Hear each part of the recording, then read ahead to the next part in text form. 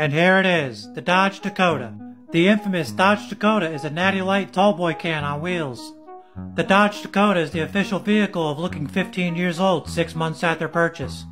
I don't know which is worse, white people annihilating the entire Native American tribe, the Dakota, and stealing their land, or naming this pile of fermented feces after them. The Dodge Dakota is just a Dodge Ram that's missing a chromosome. This was the era of Dodge when they hired glassblowers to build their transmissions.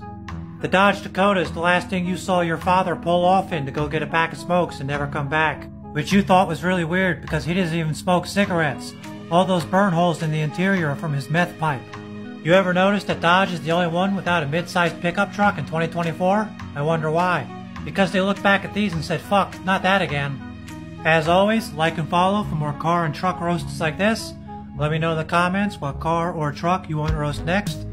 I do take requests. I will roast your car. Let me know, guys.